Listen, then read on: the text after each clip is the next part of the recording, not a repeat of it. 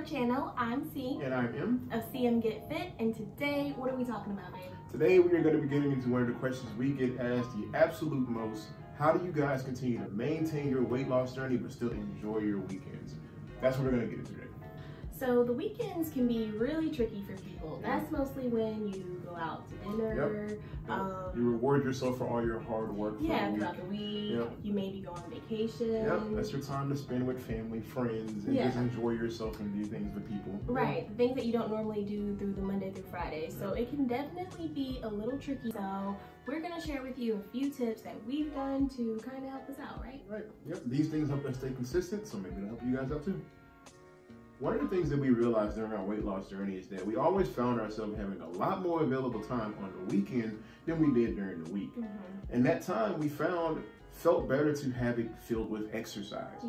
Yeah, having an opportunity to be able to move your body more often, you should always try to take it. Yeah, so like throughout the week, you know, you can definitely have your workout schedule planned. If you work out Monday through Friday, you know, that's great. But the weekend tends to give you that extra time. So you can get in a longer workout. You can go for a jog. Things that you don't get to do during the week, you can do over the weekend. I know that, you know, the weekend is for resting your body, and you definitely should.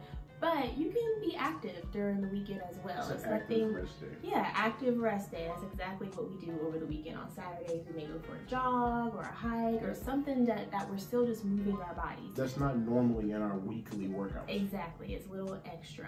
So the next thing that we thought would be really useful to share is that throughout the weekend, we really try to stick to our same eating schedule that we have during the week. So Monday through Friday, we eat breakfast, lunch, and dinner, and we try to do the same thing over the weekend. Yes, and it allows us to stay consistent. That consistency carrying over into the weekend lets the new week start off great. Exactly. When you fall off your schedule, it makes you go into the next week kind of all over the place. And so if you stick to what you're consistently doing, you'll never have a chance to fall off track because you never got off. You can still have those meals that you know you shouldn't necessarily have. Weekend, it's okay, but just make sure you have it. Make sure you have that breakfast, that lunch, that dinner. If you're planning on going out for dinner that night, plan to have a lighter lunch. Right. As long as you're maintaining that same pattern that you had during the week, you should be able to stay consistent. And that brings me to the next thing, which is just enjoying your weekend, but just enjoying your weekend mindfully. You can still have those foods you love. You can still eat the things that you feel like you have to have. Just do it in moderation. Exactly. Just because it's the weekend doesn't mean you have to let go of all of those, you know, things that you were going after, such as drinking water. It's just the weekend. It doesn't make sense to try to drink water from Monday through Friday, 5 days a week, and then not for 2 days out of the week.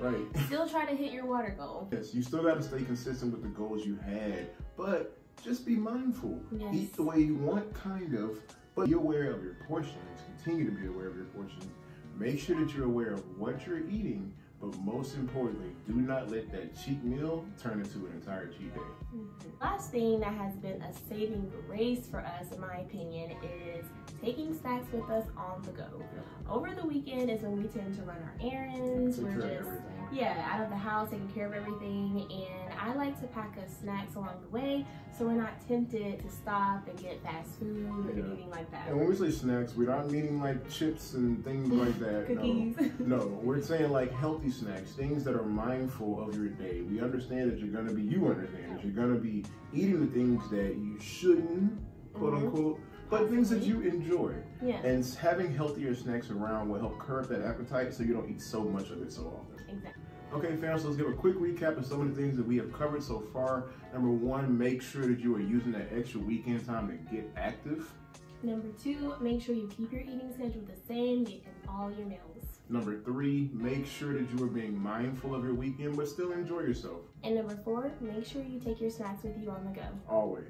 So that's all we have for you, fam. We really hope that you find these tips to be helpful. We hope that you don't allow the weekends to ruin all of the progress that you're making in your journey. Just keep going strong. All right. Until next time. Later, fam.